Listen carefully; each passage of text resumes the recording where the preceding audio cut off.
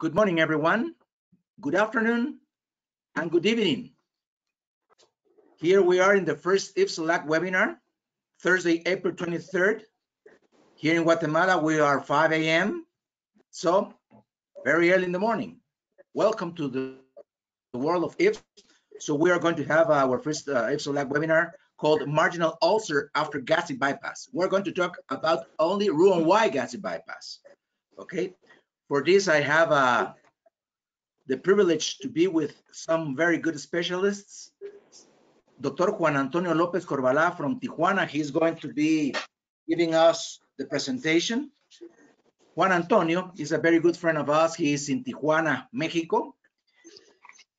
He works at Hospital Los Angeles de Tijuana, and he is the chief of the Bariatric and Metabolic Surgery Unit. He's an advanced laparoscopic surgeon, bariatric and metabolic surgeon. He has been trained more than 500 fellows in laparoscopic advance. Juan Antonio is the past president of AMSE, Mexican Society of Endoscopic Surgery, and past president of the Colegio Mexicano de Cirugía, Obesidad y Enfermedades Metabólicas. He is an expert. The other gentleman here with me, with us are Dr. Marcos Leao. Say hi, Marcos. How are you? Marcos is the president of the Brazilian Society of Bariatric and Metabolic Surgery. He's going to be one of the panelists. Dr. Axel Vesco. Axel is a staff surgeon of the General Surgery Service of the Hospital Italiano de Buenos Aires, and he's the chief of the Upper GI and Bariatric Surgery Division. Hello, Axel. Welcome. And here again, there is Luciano Poggi. He's a very good friend of us. He's a staff surgeon of the Clínica Angloamericana, Lima, Peru, and he's associate professor of surgery of Universidad Peruana, Cayetano Heredia. Here with us too is Professor Cayetano Marquezini. You know very well who is Cayetano. He's a past president too of the Brazilian Society of Metabolic and Bariatric Surgery. He's an expert. He's a very good friend. And Pedro Martinez, with Cayetano, they're going to the fast checkers. Fast checkers means that they are going to control that everything is going very well in this webinar. So thank you very much, gentlemen, for joining us. Thank you very much to you two guys that you are watching us in the first IFSO LAC webinar. So Juan Antonio, we're going to start with you. But first, we're going to make the one question just before the presentation starts. So please pass us the first. We're going to vote. We designed 5 quick poll questions. Please, I need you to vote. Read very well the question. It says, which of the following items is not a risk factor for marginal ulcers? Smoking, pouch size, type of anastomosis, linear circular state prehension, BMI, NSAIDs. So we are going to vote. Please do your vote.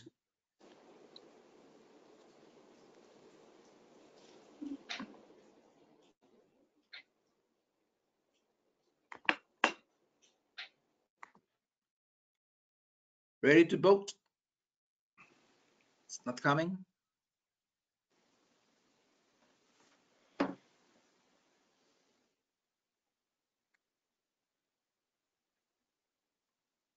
Done? Okay. So we do agree that the BMI is not a risk factor for marginal ulcer. So thank you very much. We're going to continue with the presentation. Please, Dr. Juan Antonio Lopez Corbalá, you have the time is yours. Okay. Thank you. Can you see my slides? Yes, we do. Okay, you can see my slides. Okay, give me 1 second. Okay, good morning, everybody. Thank you very much, Estuardo. We are in Tijuana, Mexico now. Here is 4 a.m. in the morning. We are in the northwest and the border with the United States. Well, this topic is very interesting because the incidence of this complication is maybe one of the most important, close to 20% in some reports. Okay. Okay, well, we are going to start with the definition of margin ulcer. Is erosion of the mucosa. Most of the time, most of the reports say the location of this problem is an anastomosis. In the second place is in the jejunal side, and sometimes you can find this erosion, this ulcer in the pouch. Some reports say that the first place can be in the jejunal. Be careful, but most of the time we can find this erosion, this ulcer in the anastomosis gastrojejunal. If we talk about the incident, I told you is the complication with more incident. We have reports until 25%. Last year, look at Dietrich's report 10.8. But be careful. Most of the time, you can find this complication in the first year. Sender from Chile report that he found a lot of patients in the first 4 weeks after the surgery, after the gastric bypass. Be careful. If you have symptoms, you need to know how to study this kind of patients. Regarding the risk factor, we have local factors. Most of them, they are surgery factor, ischemia. The recommendation is to use absorbable suture and to avoid ischemia, and how to suture would be important. And the pouch size. Fortunately, in this moment, most of the surgeons we perform a small size of the pouch.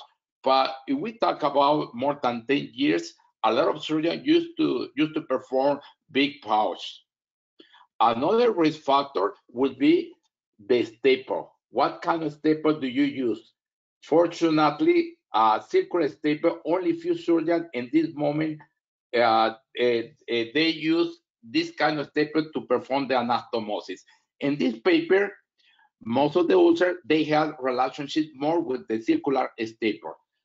Some is similar to circular staple, and now, fortunately, most of the surgeons, in my case as well, I use linear staple. We have less possibilities to have marginal ulcer.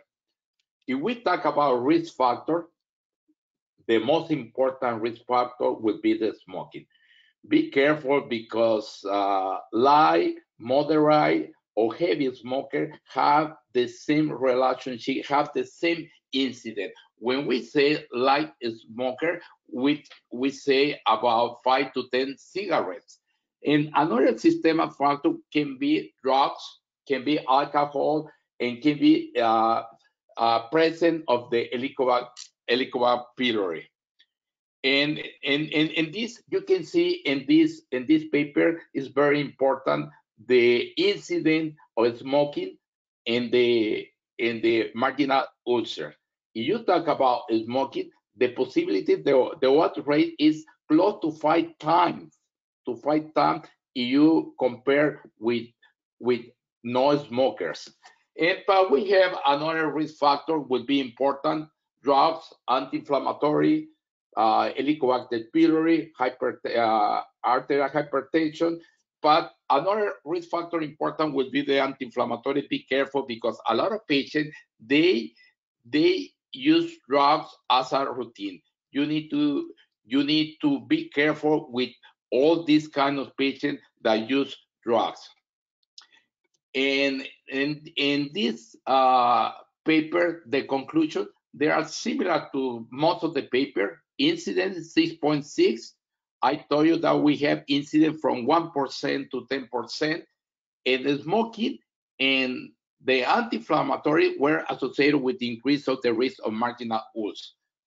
Fortunately, most of the patients with medical menace, in 90% of the cases, the ulcer can heal. What about symptoms? If the patient has epigastric pain, be careful. If the patient has in the first month, this kind of symptom, be careful. You need to study the patient. And if you talk about incident, most of the patient, the first symptom will be 90% of the case in epigastric pain. But we have another like nausea, vomiting, oral intolerance, dysphagia, and sometimes you can have gastrointestinal bleeding. How to do the diagnosis will be important. Barium swallow is important, yes, because you can discard stenosis. Some of the patients, they have nausea, vomiting, reflux, and you need to discard stenosis with the barium swallow. But the gold standard to do the diagnosis for margin ulcer will be the endoscopy study. What about the treatment? The treatment, don't smoke. Remember, will be important. Remember, if you are light smoker from 5 to 10 cigarettes a day, the incidence is similar if you smoke 20 or 30 or 40 cigarettes a day. And then cessation of the smoking will be excellent recommendation to do the gastric bypass. It's difficult for some patients. Some of the patients, they need treatment to cessation of the smoke. Be careful with that. But we have a lot of things that would be important, like drugs, alcohol, and anti-inflammatories. What about the prophylaxis after gastric bypass? This is very controversial, but in this moment, the recommendation, if the patient is low risk, the recommendation is to use PPI during 1 year. Low risk, be careful, okay? The recommendation is to use at least 1 year after gastric bypass. If the patient is high risk, for example, a smoker, and the patient that use anti-inflammatories, or the patient drink alcohol or whatever, remember the PPI will be for long term. Long term will be important for margin ulcer. What about the margin ulcer? The treatment would be medical 90% of the cases, and the recommendation is high dosage of PPI for 8 weeks. Sucralfato I use as a routine, but it's controversial according to some papers. Be careful with the helicobacter pylori. We need to give the patient treatment always as a routine if the patient is positive to Helicobacter pylori. And remember the lifelong PPI. And endoscopy would be the best study to follow the patient and to be sure that the ulcer has healed.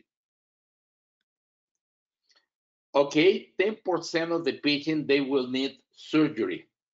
And some problems of the gastric bypass will be mandatory to fix. For example, gastrofistula or large puncture, you need to fix if you have margin ulcers. But what about with the untrattable ulcers? What kind of surgery will be the most important to perform? This is one of the questions in this webinar. We have different options: endoscopy approach to redo the gastroduodenal anastomosis, again with healthy tissue, to perform gastroduodenal anastomosis redo and truncal vagotomy, or reversal gastric bypass. In my opinion, reversal gastric bypass is the most effective, but has more complication. We are going to check, or we are going to talk about that. For example, what about the endoscopy approach? The endoscopy approach is with Apollo. Only few surgeons in the world perform this kind of treatment. And this is the fluorogram they recommend. If the diameter of the gastroduodenal anastomosis is more than 12 millimeters, will be you can do this approach. If the gastroduodenal anastomosis is less than 12 millimeters, they don't recommend. It would be very difficult to do this suture with the Apollo, and they put a stent. In this paper, they operate 11 patients. Nine of them, they did the suture with Apollo with good success. But again, only few surgeons in the world perform this kind of approach. It's less invasive if you compare with surgery. What about the truncal vagotomy? Well, the recommendation as well, few cases in the world, and they recommend to perform the gastroduodenal anastomosis hands-on with absorbable suture, and then to perform truncal vagotomy. They say they have good results, but only we have few data. And what about reversal of the gastric bypass? I like this procedure. It's bigger procedure with more complication. In this report from Dr. De Maria and Kelvin Higa, this is the patient that I performed reversal of the gastric bypass. The most important 13 patients, they did reversal, and the diagnosis was only margin ulcer. Another 12 patients with the margin ulcer and with malnutrition. Okay, this is the result. Well, this is the procedure to do anastomosis with the remanent, gastric remanent with the pouch. And you need to cut the alimentary tract. And you will have the normal anatomy. And this is the reversal gastric bypass. One of the problems of this procedure that is more effective is the complication. In this study, the leaks were 10%. It's too much.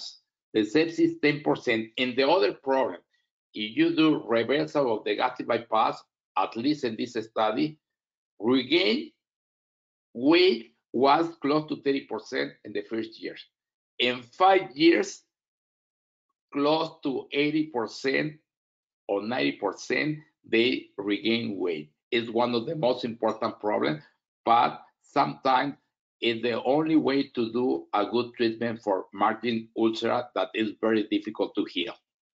What about the complication of the margin ulcer? The bleeding, 50%. Most of the time is medical treatment. And perforation, 1%. Remember, smokers have more risk. Okay, the other question, laparoscopic or open approach? Most of the surgeons say laparoscopic approach. Okay, I will explain you a case that I operate a few months ago. This is a case report, female, 50 years old, gastric bypass 7 years before the plastic surgery. This patient, the plastic surgeon performed abdominoplasty with plication of the rectors 72 hours the day before my surgery. And the only data that the patient has was high doses of anti-inflammatories. In this scan, you can see the contrast out of the pouch. Another point important would be the fluid in the parenterocolite gutters.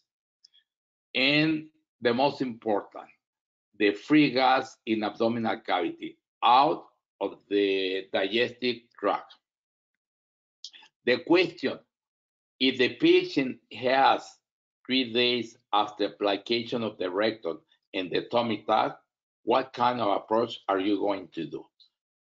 To do laparoscopy will be very, very difficult because it's almost impossible to have good space in abdominal cavity.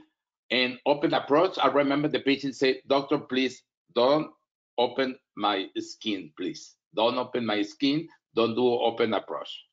Okay, we decide to undo the suture of the tummy tuck. We decide as well to raise the skin flap and to undo the plication of the rectors. And then in this part, we start with our laparoscopic approach. This is the first trocar. We will show you something about the video and to explain you what happened with this kind of patient. This is the abdominal cavity. Okay, we start with the exploration of the abdominal cavity, a lot of fluids, a lot of purulent material. We start with the exploration and suction of the fluid. of the fluid, we remove all the adhesions and to try to identify our gastric bypass and to try to identify the ulcer and the perforation and the gastroduodenal anastomosis. Look at a lot of purulent material. This is the superior abdominal. Okay, we are in the left side with the suction, and we are going to identify the liver. This is the liver. Suction would be difficult to identify the tissues. Okay, and we start to introduce the rest of the trocar. As soon as we had the correct space in the abdominal cavity, we continue to introducing the rest of the trocars. We found an important adhesion of the gastroduodenal anastomosis attached to the liver. In this moment, we introduce the liver retractor.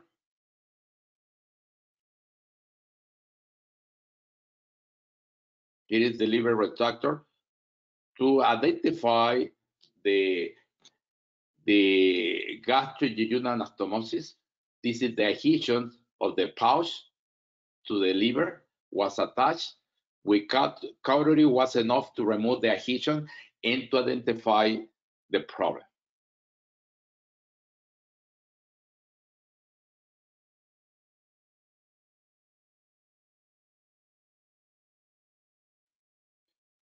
Okay, in this moment, we identify the ulcer, the perforation of the ulcer. We are going to show you.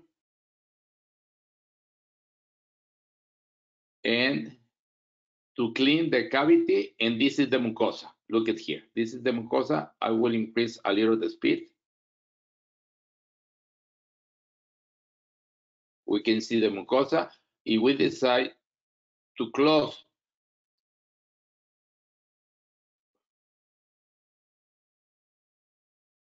okay, this is very slow.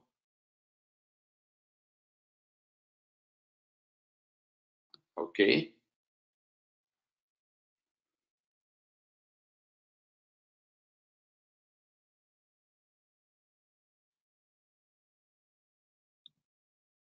Okay. We close the perforation with non-absorbable suture, Prolene 2O. Was easy to close a small hole, and then we use the small bowel, okay, the gastroduodenal anastomosis as a patch. We did two layers with the same. The first, the second was running suture.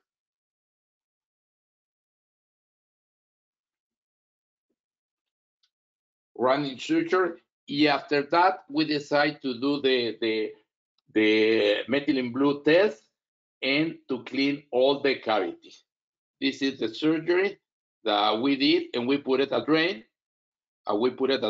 The patient was 4 days in the hospital. Okay.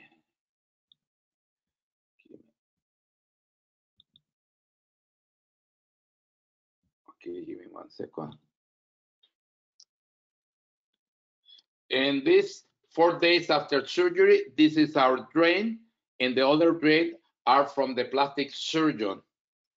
And we recommend with the plastic surgeon, be careful after gastric bypass because they use a lot of anti-inflammatories. And some of the patients, as a routine, they use different kind of drug. Be careful because perforation is 1% of the complication, but is in some cases is life-threatening.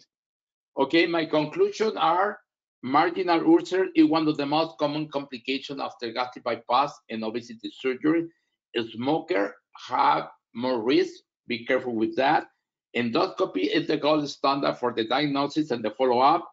And fortunately, 90% of the cases is medical treatment, and surgery is only for complication and when the treatment fails.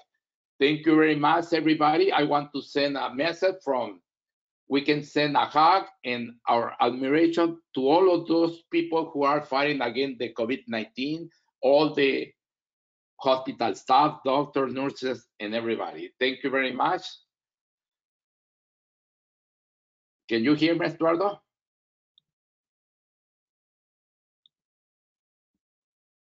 Llegó.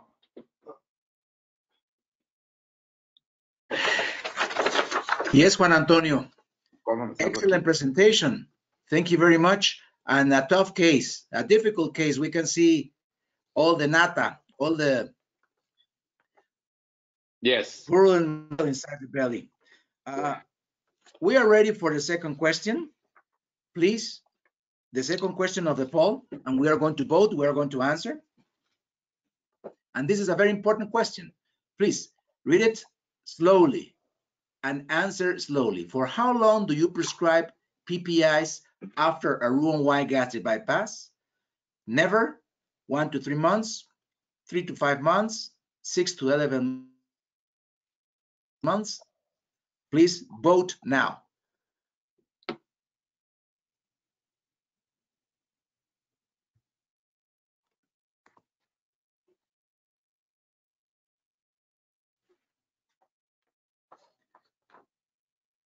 Ready? Let's see.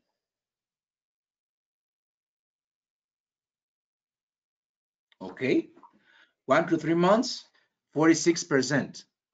But see, 1/5 of the people think that 1 year or more. So there is not a consensus in this. So we can see that there is 46%. So thank you very much. Now, please, Marcos Leao, can you comment about the case? Can you comment about your experience in marginal ulcers? Hi, everyone. Thank you for the invitation for participating in this nice webinar. Since I have always been a gastric bypass with hand-sewn single-layer anastomosis with non-absorbable suture, I have a very small numbers of marginal ulcers. I don't leave any kind of foreign material or ischemic bridge between the anastomosis, into the anastomosis. So I believe that maybe reduce the incidence of marginal ulcers. But I do have some, of course, and I do have some very important ones. But most of them, or all of them, are related to non-steroid drugs. And so I believe that anti-inflammatory drugs is a very strong risk factor, as well as smoking. But in the other cases that I had, some marginal ulcers, I had some difficulties to treat people who, which the ulcer is in the jejunal side. So my question is there any difference between the treatment between the gastric part of the user or the jejunal users in the anastomosis? Did I make myself clear? Juan Antonio. Well, the report said that there is no difference. The more incidence is in the anastomosis and the gastrojejunal. And I agree with you that the most important risk factor is the tobacco and the drugs. And to use absorbable suture is better than not absorbable as well. But if is there some difference if the ulcer is in the jejunal side when the gastrojejunal anastomosis? I think there is no difference, but I would like to know what is your opinion, all the panel.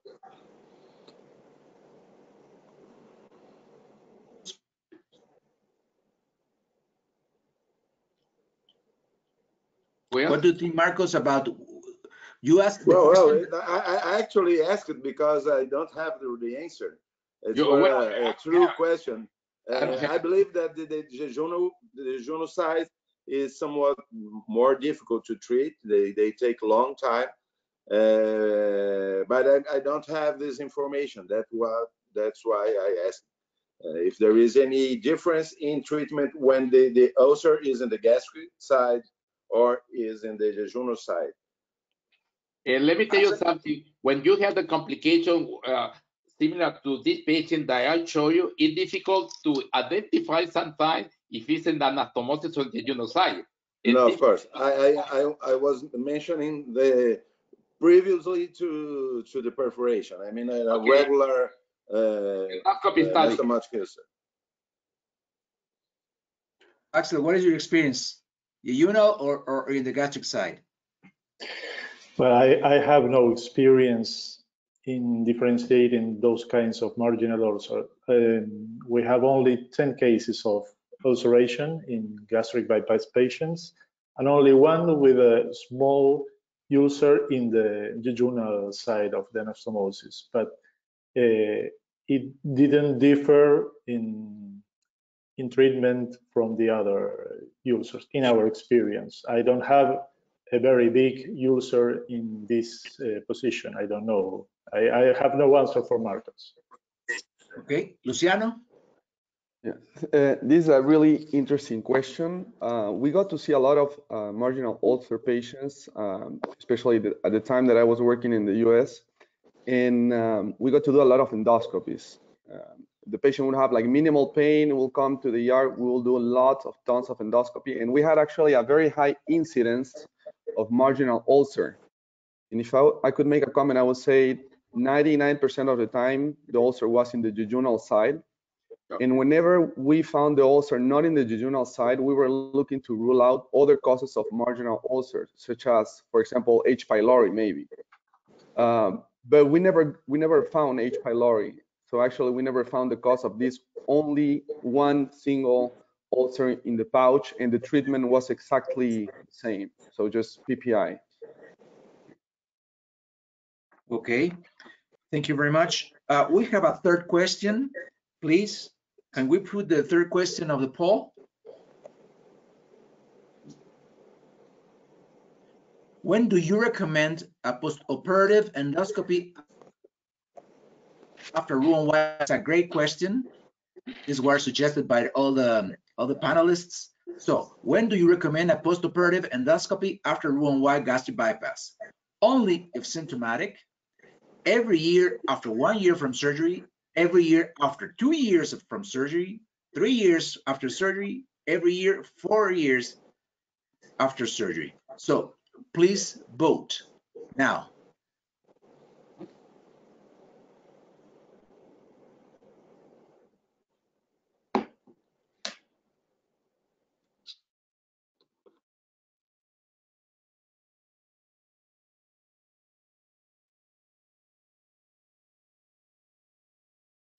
I think that this way, okay, if we have the responses.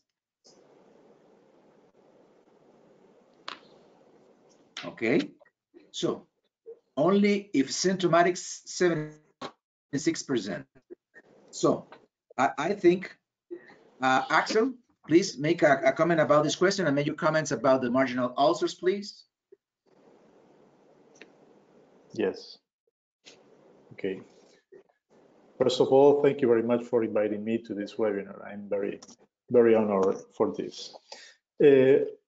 About endoscopy, in our cases, we perform it between the first and the second year because one of the main indications for Roux-en-Y gastric bypass is GERD. And we are now in a systematic following program by endoscopy to any kind of reflux mucosal lesion. That's the reason why we are performing systematic endoscopy in these patients. Not before, in the first years of Roux-en-Y gastric bypass, we didn't perform endoscopy, only in symptomatic patients.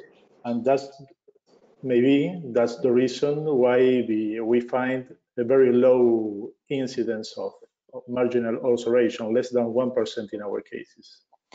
One comment that I want to make, it's about the case of Juan Antonio. Is a very interesting case. First of all, because we share some patients with the same situation, with perforations with a recent surgery. All 3 cases that we operated with a marginal ulcer perforation were in a recent postoperative for another kind of surgeries, maybe thyroidectomy, abdominoplasty, and one ventral hernia plastic. So I think that it's very important to recommend to our patients with this kind of surgery that in every situation of an elective surgery in the future after bypass, they might be protected with PPI. I think that it's a very good recommendation for our patients. And the last thing I want to comment, and I want the opinion of all of you, it's about the type of prophylaxis. We use esomeprazole in pill presentation. I don't know if omeprazole in capsule have the same absorption. Maybe you have read some work from Boston that they recommend opening the capsule because the absorption may be different, maybe very low in gastric bypass patients. I want to know your opinion. Thank you very much. Luciano, any comment about that? The use of endoscopy, how often? Yes, if the patient, and I agree completely with Dr. Besco, if the patient had, for example, Barrett esophagus, we're gonna follow Barrett esophagus protocol. I usually don't do an endoscopy before 1 year unless the patient has symptoms, and then it's gonna be yearly, usually for the first 3 years, and then I will go again and get into the regular follow-up protocol. If the patient had esophagitis or Barrett esophagus. And what we've been seeing is that the patients get really the esophagitis resolved. In terms of marginal ulcer, if the patient have minimal pain, I have a very, very low threshold to do an endoscopy. Usually, I will not do an endoscopy before a month of the surgery. And if the patient has symptoms, the patients will be on high-dose PPIs, and then I will plan to do an endoscopy. But the routine would be probably between somewhere 6 months to a year to do the first endoscopy, and then yearly for the first 3 years.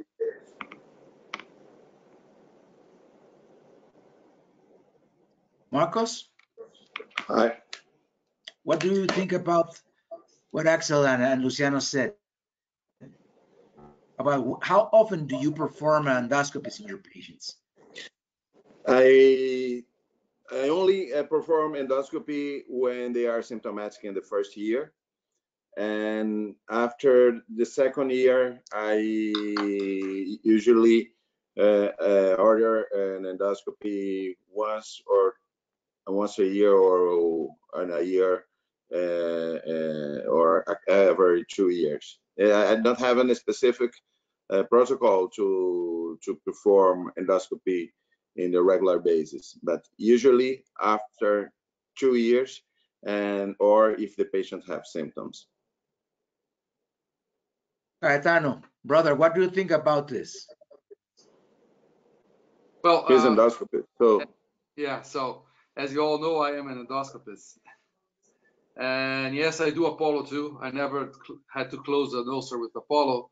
I think these new therapies are just to take off of our hands the big rates of complications we are having reoperations. So I think anything you do for the patient that reduces complication is very nice and is worth to try. Another thing I do think about endoscopies, I've been doing bariatric surgery for 25 years. So since we started back then, we have a protocol, a very strict protocol. We do endoscopies for 6 months and at a year and yearly. for the patients that do the follow-up after 4 or 5 years, because we do know we lose like more than 50% of these patients after 5 years. So this is another reality. So we don't really have the big numbers for the big data for more than 3 or 5 years of incidence of ulcers. We only have the patients that come back with pain. So we have a bias there of the numbers after 3 or 4 years of surgery.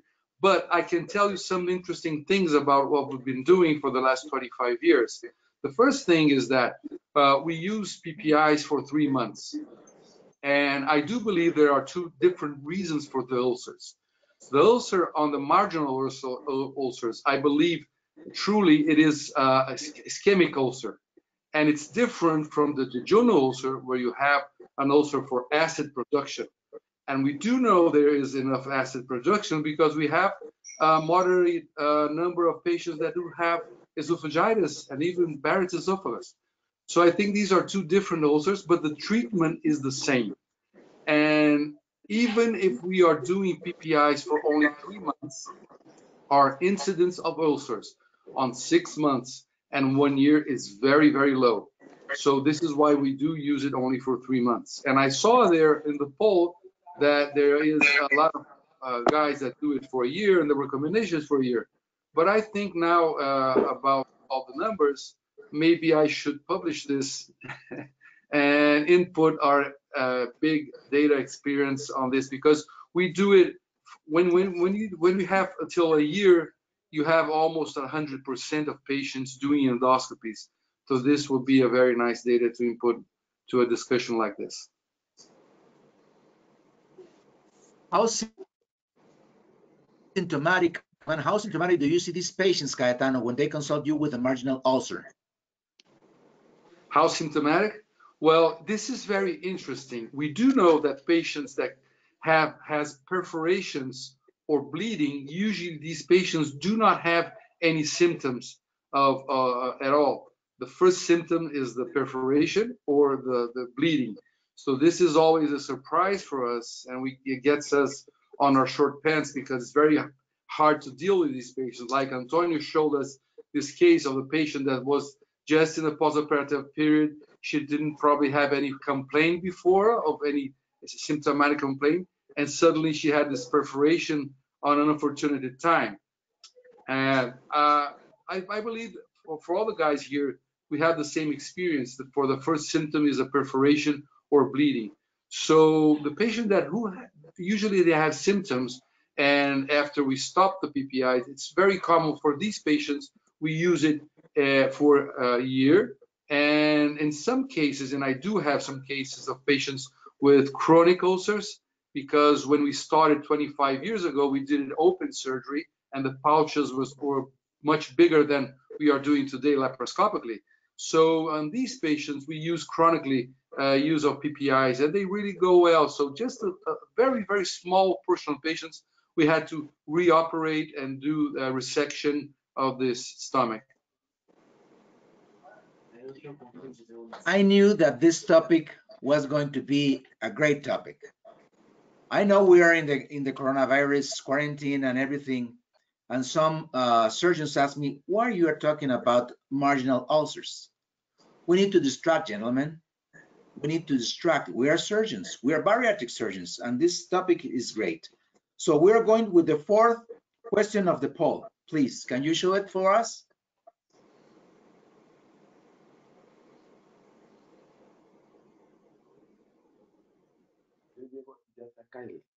What would you consider is the best option for a patient with multiple recurrence of marginal ulcers? What a question, PPIs lifetime, truncal vagotomy, gastrointestinal revision, reverse, or Roux-en-Y gastric bypass, a combination of B with another. Please vote now.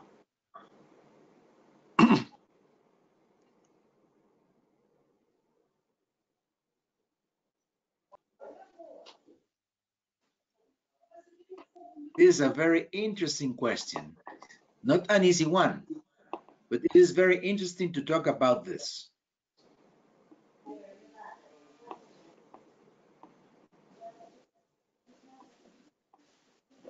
Okay, I think that we have the votation. Please, can we show it?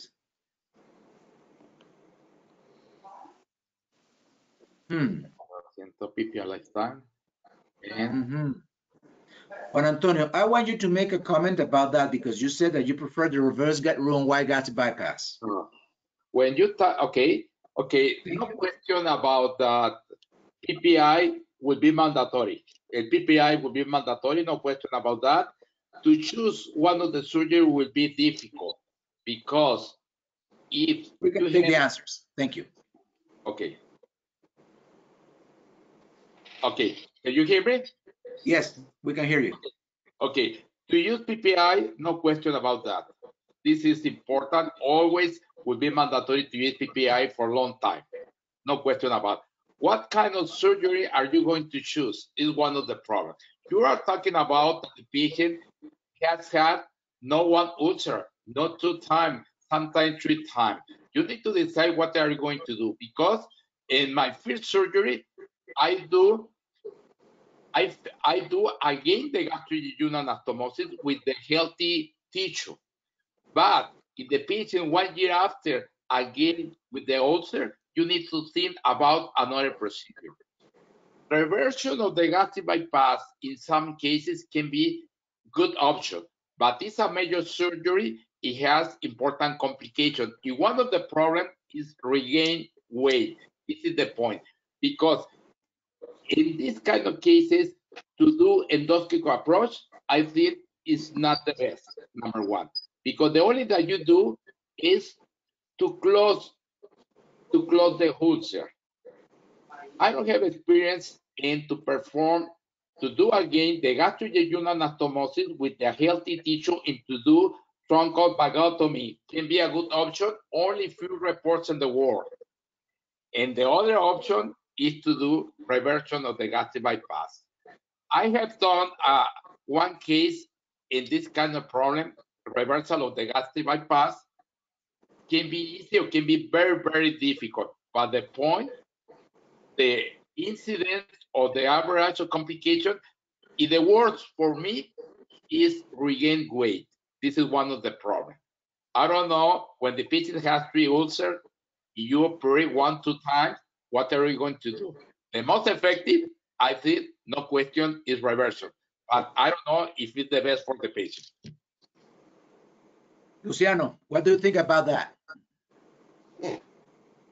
I think this is probably the most important part from my perspective to discuss about marginal ulcer. So let's put things clear. The problem with marginal ulcer is that it's a lifelong risk. Just as the patient that Dr. Lopez presented, this was a patient that was 10 years out. So you really don't know when this patient is going to present.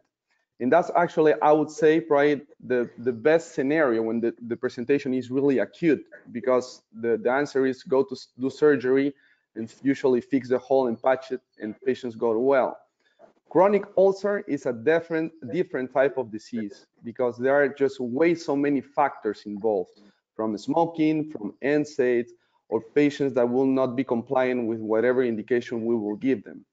At least from my experience, I got to reverse 5 bypasses due to marginal ulcer a couple of years ago.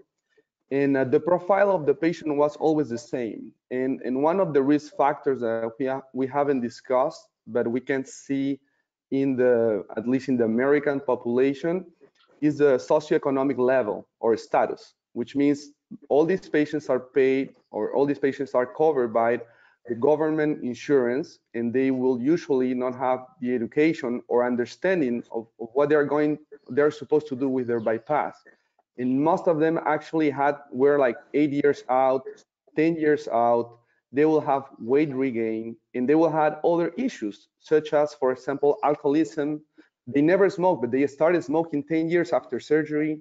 They never did drugs, but they started doing drugs. And again, the bariatric patient is a patient that has so many different problems, especially psychiatric problems too. So going back to the question, if the patient, my strategy is, if the patient comes first time with a marginal ulcer, of course, PPI. If the ulcer recurs, lifetime PPIs. If the ulcer recurs again, then I will discuss with the patient the necessity of a gastrojejunal revision.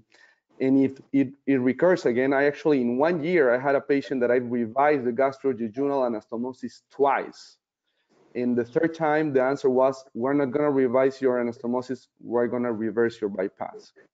And if I had to say one, I guess, surgical tip that I think is extremely important to reduce leaks after a Roux-en-Y gastric bypass reversal, is these patients usually, even if they come with weight regain, they're going to be malnourished.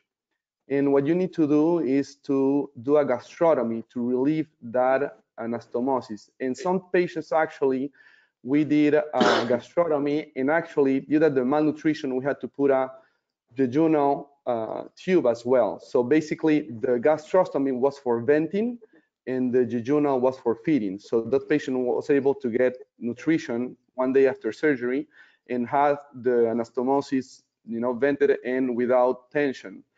So these are very challenging questions. And again, the point to take home is you never know when this is going to happen to one of the patients. And there are just way too many patients with gastric bypass somewhere just waiting for problems to occur. Thank you, Luciano. Axel, what do you think about that? About this last question?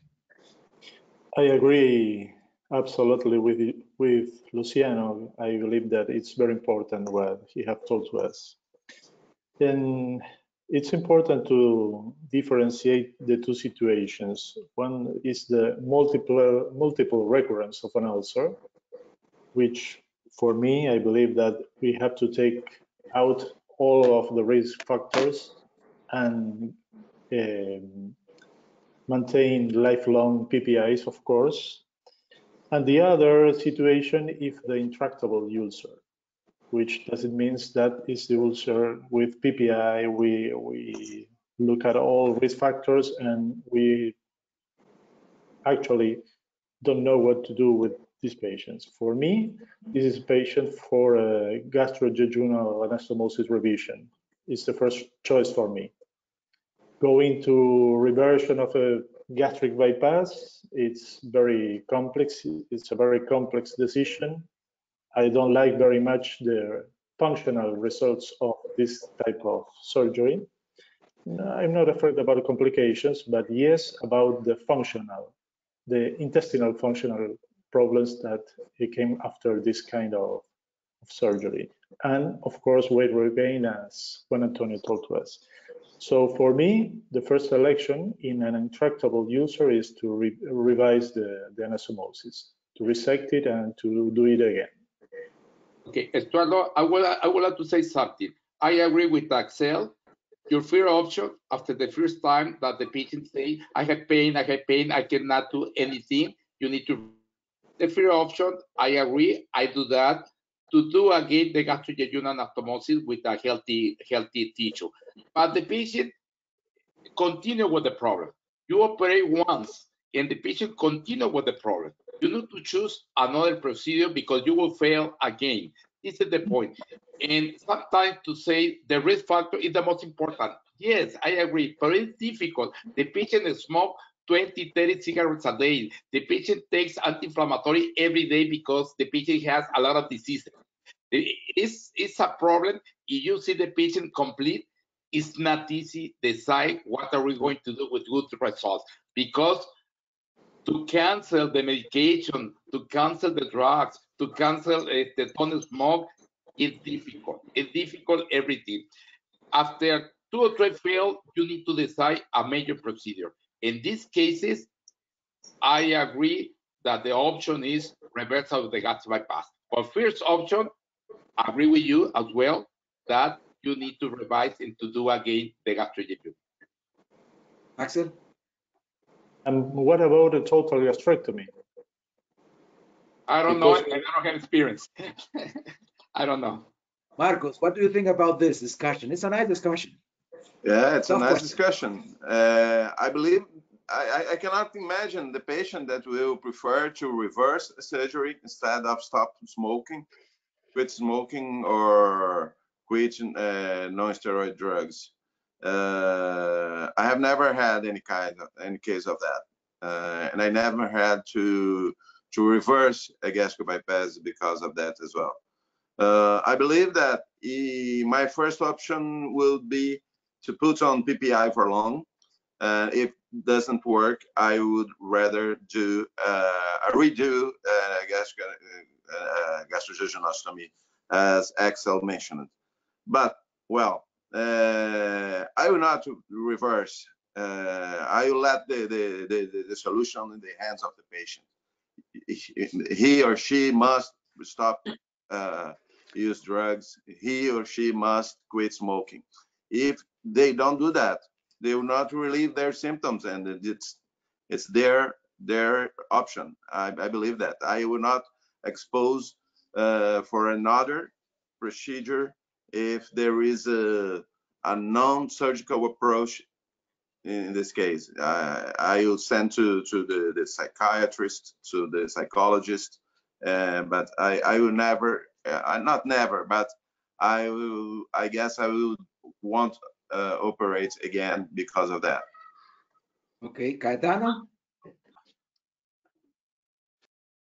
These are very complicated matters, and the thing is, if you see everybody talking here, Estuardo, everybody has very small numbers about what we are talking. So I believe there is not a solution, and this is all about, you know, any publication about revisional surgeries. The numbers are so small, and we cannot get a pattern. And maybe the best thing to do is keep a rationale that will bring less harm to the patient and the most acceptable results.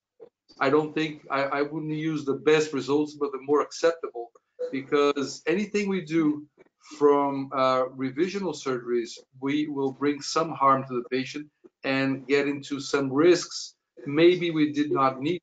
So this is, I think it's a surgeon to patient call, and we should maybe here put some options that each one of us will do in this situation, but not. I don't believe it will be a thing to say do this or do that.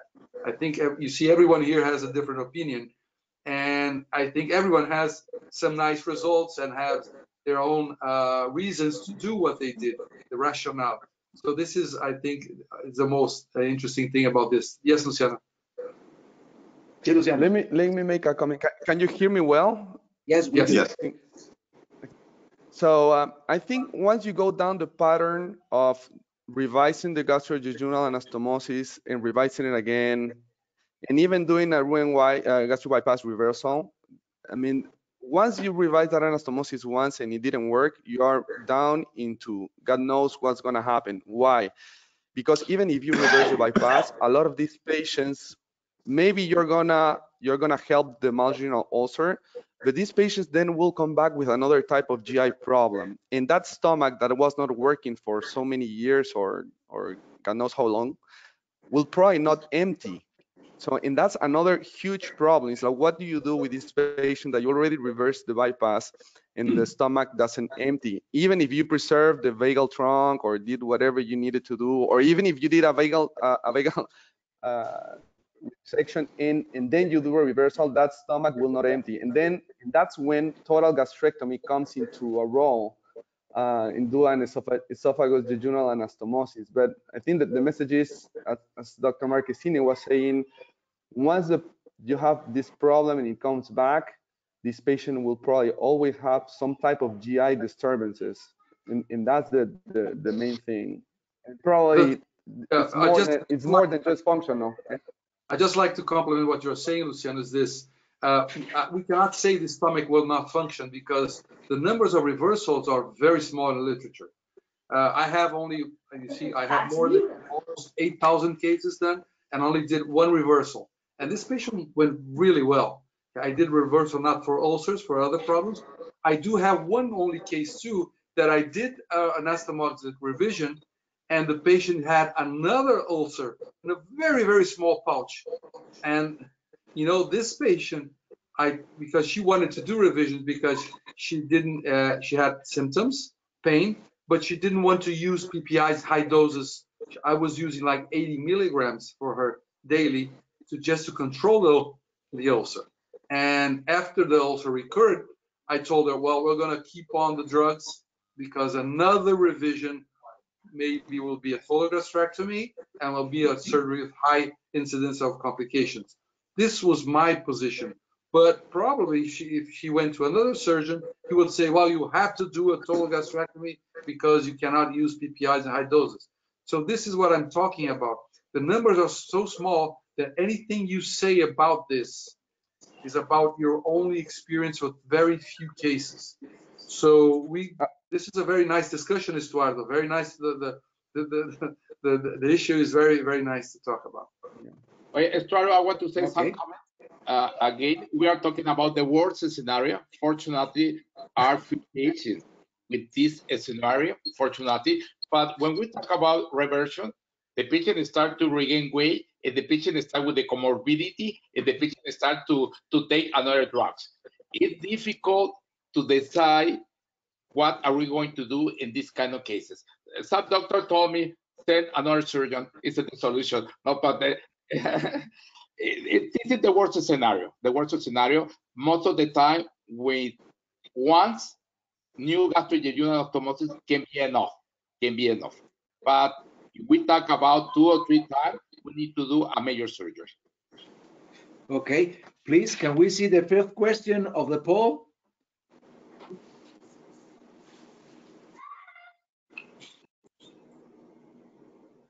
Fifth question, okay.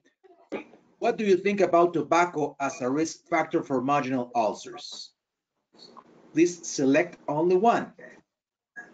What do you think about tobacco as a risk factor for marginal ulcers? PPI's prophylaxis should be extended. It is essential to reduce tobacco consumption.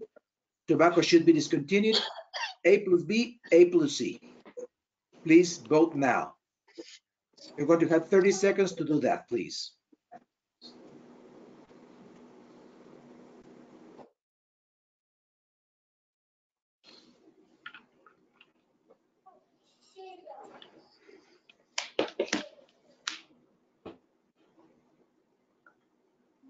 Please show us the results.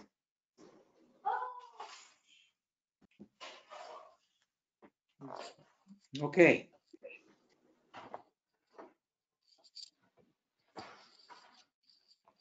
I see. Okay. Thank you. Go back. The screens. This is perfect. Luciano. Yeah, I think that I think probably I would like to rephrase the question, because this is one of those topics and type of patient that we're going to encounter. So if the patient can't stop smoking, will you still offer a surgery? My answer is no. I mean, the patient needs to stop smoking to have a gastric bypass. There's no way I'm going to do a gastric bypass on a patient that is a smoker. And again, usually what we like to say is we shouldn't be more concerned about the patient's health than the patient self or herself, right? So I think PPI is for sure the way to go if the patient stops smoking or re-smokes and then goes on and off for a period of time. But the main thing is to treat, I mean, those patients that are smoking. Sometimes I think that a lot of these problems are just, again, obesity is a gut-brain problem. So a lot of the problems are really in the brain. So you need to really have the patient really prepared to understand what they're gonna undergo and what they need to do, right? Our part is the easy part. We love to operate. The surgeries are beautiful. Okay. Axel, this is your question. I don't agree completely with Luciano. I actually performed some cases in patients that didn't stop smoking before surgery. They slowed down smoking, but they didn't stop it. And I accept to operate them. Fortunately, they didn't have any complication at the time, but I don't know in the future. I think it's very important minimum to slow down it, and the recommendation is always to stop it before surgery. And even in the case that they stop it, the ASMBS have in the guidelines one recommendation about stopping smoking 6 weeks before The evidence about that is questionable, but this is the recommendation. So we do the same, we recommend it. And in the case of a patient that stops smoking, you never have the guarantee that it will never again or start. smoke. No, you will start it in the future. You don't know. Perhaps or probably yes. So I don't know if it's an absolute contraindication. I believe it is not. Marcos, what do you think about that? Well, I believe I completely agree with Axel. I usually recommend that they quit smoking for at least 1 month before surgery. But we know that some of them, they don't, and they only are able to reduce the amount of cigarette smoking in a daily basis. And I make myself clear for the patient, showing that this is their responsibility, and this could increase the risk for not only for marginal ulcers, but for respiratory problems, for thromboembolic issues. And well, after everything is very clear, I can operate even if they didn't quit smoking at all. Caetano. I think that there was a question that we should make after Luciano said we shouldn't do gastric bypass in patients that are smokers. The question is, are 100% of patient smokers have marginal ulcers? And the answer is no, because we do a lot of operations on a lot of patients that restart smoking after that, and they have no problem. So I think it's a little bit radical in saying that. And if you go to Europe, there's a large number of people that still smokes. Here in other countries, we know that they diminished a lot for big campaigns. But in Europe, you go to France, there are a lot of big smokers there. So I think this is a little bit too radical. I think as surgeons, as physicians, we should tell our patients to stop smoking at any condition, operating or not, for gastritis or whatever. And we should tell them that they are in risk factor for marginal ulcers and complications of it if they continue to smoke. This is a fact. But and I still do believe, Luciano, that it is a gut-brain problem. But I can show you in very, very new studies that our gut is changing the brain and not on the other side. So what we are doing is just much more important than just cutting and sewing. What we are doing is changing a lot of architectural factors that makes the brain change because the change we do at the gut. So I really do. I have 2 psychiatrists that work with my patients in the pre-op. I have this. It's very nice to have psychiatrists, and I have psychologists too. But I have 2 psychiatrists. It's very nice for me to study that and know about it. So I think we should not be so radical and not, think that we are the key holders of the future of the patients. We are not. So I think what we should do is think like global and bigger, the big picture about what we are doing. And we are doing very good for these patients, even for the smokers. Gastric bypass has shown to be a very nice surgery. I've been doing duodenal switches. I've been doing a lot of different surgeries. And at the end point, I always get back to the gastric bypass. So we shouldn't bury it because of marginal ulcers. Yeah, well, I guess I've been called, radical. I don't think I'm a radical, but I get the point, and I think that's the reason of this discussion. I think that the message in general, the message is you should not do a surgery on a patient that is smoking in general, a gastric bypass. And I think that's the message that I wanted to send. I mean, there are for sure exceptions, and we don't know if the patient will restart smoking in the future, or even the patient never smoked and started smoking. It's a very different complex, and I agree completely with what you just said about basically the gut curing the brain, and we see a lot of that not only with smoking, but with anxiety, right? The patient that is so anxious and after surgery, anxiety is gone. I think it's a very complex problem, and I guess just I like to sound a little bit less radical, so I would say usually if a patient is a smoker, I will find another procedure that will suit the patient better. Maybe. Okay. I want to say something very, very fast. Remember, we are talking about the margin ultra, but we are talking about the obese patient. The obese patient needs to stop smoke, needs to change the diet, need to do exercise, need to change the behavior, need to do a lot of things. Stop smoking is once, but we need to do a lot of things for the patient. In this case, PPI and the psychiatric and the multidisciplinary group. But remember, the patient needs to change a lot of things, need to change the life, not only stop the smoke. For 5 minutes for questions. Caetano, how many questions do we have from the audience? Well, we have a lot of questions. Very big. It was very hard to choose because I'm supposed to choose like the question I do think it's are more important. But there's a very interesting question here. Would you, in a patient with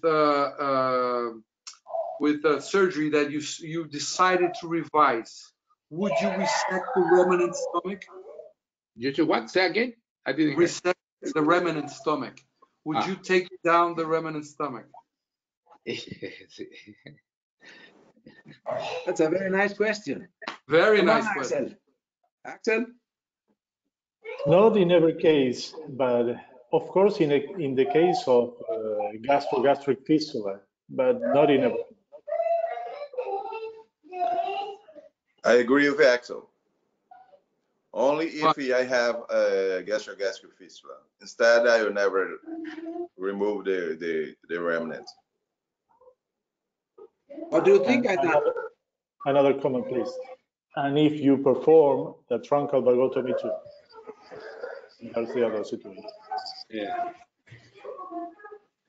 What do you think? Truncal vagotomy here. Who has done truncal vagotomy? Who has experience in that? Bariatric, not in bariatric. I'm talking about bariatric. In this case. No. No, only I checked the data. Only few reports, kind reports, are in truncal vagotomy. Luciano. Yeah, no, I agree with what said before. In truncal, I never performed a truncal vagotomy, but we actually had a patient that had a truncal vagotomy and a GJ revision at another institution, and then we had to take care of the marginal ulcer that recurred, and that was one of, I think, the nightmares that I had because this patient got the reversal of the gastric bypass, and I think that was a mistake because it didn't work at all, and the patient ended up having this terrible gastroparesis, and the patient would be like vomiting like 6 months after surgery, like every single day. We'll come into the ER with nausea, we'll have an NG tube, get some of the stomach drain, and this patient ended up in a total gastrectomy and esophageal jejunostomy. So that was a really challenging, really challenging problem. So there are some things I think that we don't know, and truncal vagotomy and gastrojejunal revision sounds like a really great option. But well, this patient of course had hypertension, obesity came back, and she also was diabetic as well. So probably was not the right thing to do with her. I still remember her time to time. So another question is about using PPIs in high dosage. Do you think if you use chronically, you will have problems in some vitamins or micronutrients absorption? What do you think about this? This is another question. For who? Yeah. For all you guys. I need comments. I never think about that. From folks looking at you. In my case, I wouldn't change the supplements. Even with the high doses, I keep the same usually.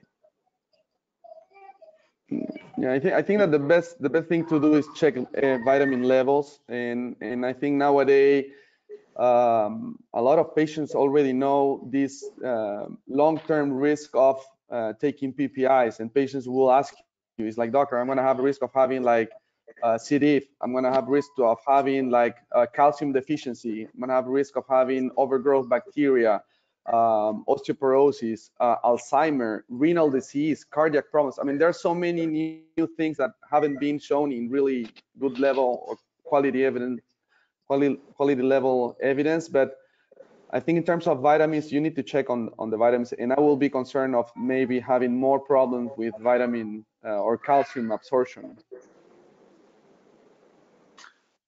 Another question is that we talk about perforation, about bleeding, but in case of severe stricture, would you change your plan instead of trying to treat it? If you dilate and this dilation was very hard to do, and you go for endoscopy and it's still difficult, would you go directly for surgery, or would you try again another treatment and dilate it?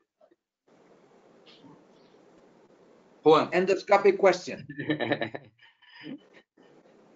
Well, it's difficult to decide according with the response of the PPI, but if the patient has obstructions, you check a lot of problems with the dilation, go to the surgery. Axel, what do you think? Well, I think that it's a very difficult situation because you are in the middle of the problem. If you delay it too much, you can perforate it, and if you don't delay it, there's no solution possible. So I think you have to delay the stricture, perhaps very carefully, of course, and with many sessions. But it's a very important factor to be solutioned if we want to resolve the problem of the ulcer. Marcos? I don't think to. Well, I was thinking that I am very fortunate because those problems we are mentioning, I don't see them in my clinic. As I said, I only do hand-sewn anastomosis, and I remove the staple line, so I don't have any kind of foreign material, nor I have any bridge or ischemic bridge in the anastomosis. So I believe that I have filled ulcers, and I don't have any case with a very large ulcer and stenosis at the same time. Well, I believe that I will dilate if I had a case like that, keep on PPI for long, high doses, and try to keep it clinically and avoid reop. But even so, I have any case of that, and it is not going well with conservative treatment. I may offer a revision and redo anastomosis. Estuardo, just one last question for Juan and Luciano. If you do the reversal, would you sleeve the stomach at the reversal at the same time? Very difficult. The pouch. Sleeve the pouch, you mean? No. When you do reverse, you have the complete stomach reverse to sleep and regain weight, I think you need to evaluate the complete patient, because maybe most of the time it's not the moment to do the sleeve gastrectomy. But if the patient regain, the possibilities are very high. You need to think about that, because the patient restart with the comorbidity, new drugs, is a catastrophe. And I know that there are some reports about that. In the same times, reversal and sleeve gastrectomy. I don't have experience. Can be an option. Luciano. Yeah, I wouldn't recommend that. The thing is, you need to treat the problem of the patient, and usually, if you are doing a surgery for marginal ulcer, that's your problem. And weight regain is for sure going to be a problem long term, and that's probably when you could consider maybe doing, yeah, as Dr. Lopez said, there are some reports of doing even reversal of gastric bypass and then doing a duodenal switch at the same time, which again, I don't think that sounds way too risky for me. These patients have really poor healing. You're gonna reverse a bypass. Usually they have malnutrition on top of that and other medical problems. I would think it probably wouldn't be the best option for the patient. And remember, Luciano, some of them, they had malnutrition. Be careful with that. Absolutely. It's true. There's a lot of questions, a very big amount of them. I think I got, some of them that were very interesting. Thank you for the invitation. And now it's your words, my friend. Okay. So, thank you very much, gentlemen. You can see, podemos hablar en español y estamos hablando en inglés o en portuñol. But this is nice. I want to thank to IFSO for the opportunity to do this webinar for us, the first IFSO LAC webinar. So this is going to be the first of several. And I want to thank to each one of you. Pedro Martinez, you are there, you are listening. Thank you very much for all your job or your work. Manuela, you are mute too. Muchas gracias, Manuela. Molto grazie. Thank you to you, gentlemen, Marcos, Axel, Luciano, Juan Antonio. Muchas gracias. Thank you very much, everybody. Thank you for the opportunity. I enjoyed to see you, all of you. Thank you very much. Thank you very much, guys. It was a great honor to stay with you. Audience. So thank you very much. Thank you so much for the invitation. Thank you. Have a nice day for you. Great discussion. Thank you, Pedro. Thank you, Manuela. This session has been recorded, so you can see later, but because we already have 208 people watching us, so they can see it later or tomorrow in the virtual academy of IFSO. So thank you very much, and God bless you all. Take care, everyone. Take care, everyone. Thank you. Gracias. Bye. Bye-bye.